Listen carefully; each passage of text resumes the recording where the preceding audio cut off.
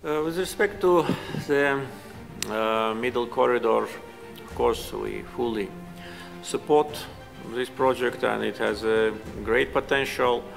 I think that important is for us to understand that we should not only be a transit route for cargos, but we should use this opportunity in order to stimulate business activity on the route. So I think for all the countries which are involved in the middle corridor, it will be important not only to earn money from transit fees, but to use this opportunity in order to stimulate local manufacturing. And we have big expectations with respect to the future activity of ALAT, Free Economic Zone, which has a very solid legal foundation. And the rules of the zone, I think, should be very attractive for investors.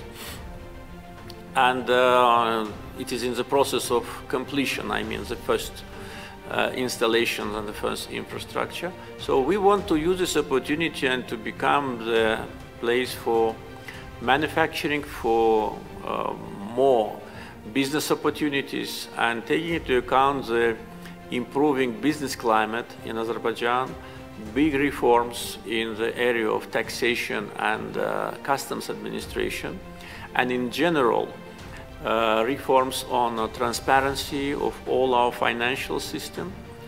I think there is a big potential. Plus, of course, geographical location.